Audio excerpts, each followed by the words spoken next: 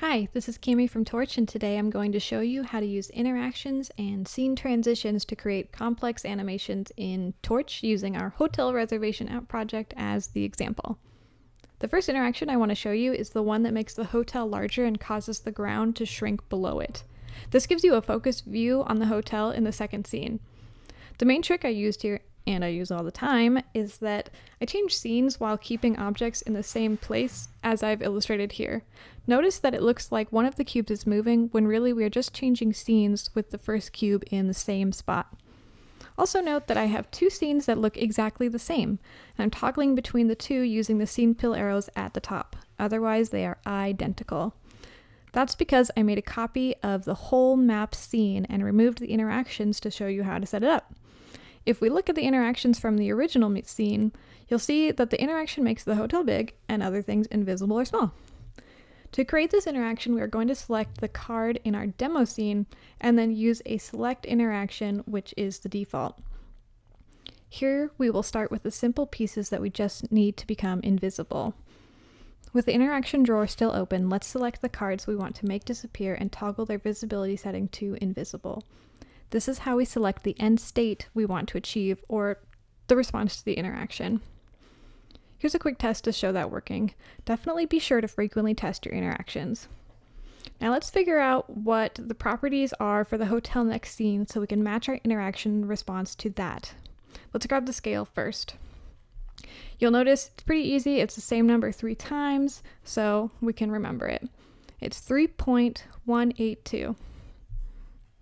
Now let's go to our previous scene, open up the interaction associated with the hotel, and add the destination scale property.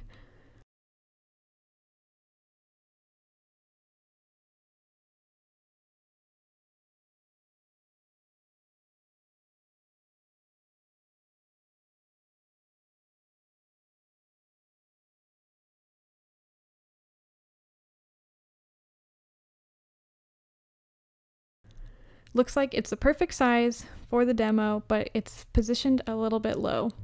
It's likely we just need to change the y-axis coordinate to match.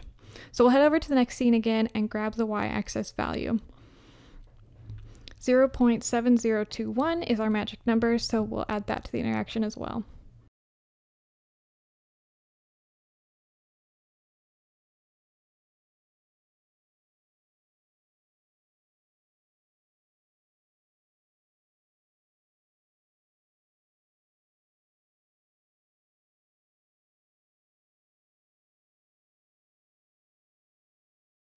Looks great.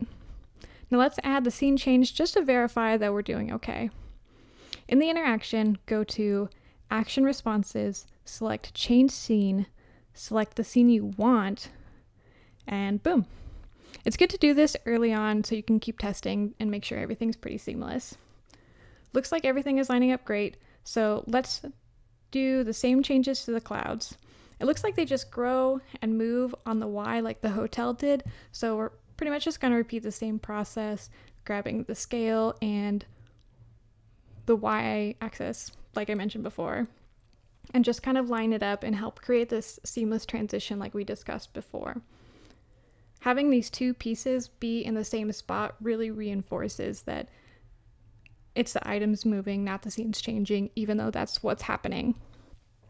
Now we want to make the map shrink under the hotel as it grows.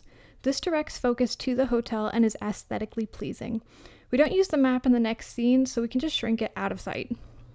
I'm just going to pinch, shrink, and drag it under the hotel.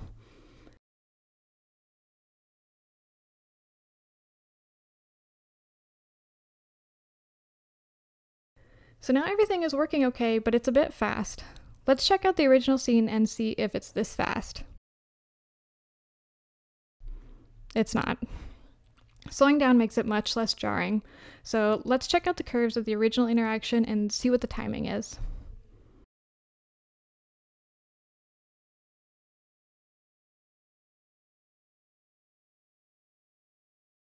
Looks like all the timings are sent to 1 second, but the default is 0.5, which works for most situations, but our model difference is so big that we need to make the change slower. So I'll just change those now.